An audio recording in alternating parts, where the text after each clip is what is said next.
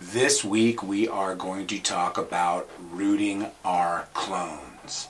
I root my clones using a warming pad, a heating pad. The trick is to use some sort of spacers. Here I have some hosing I just had lying around, or anything you can find lying around.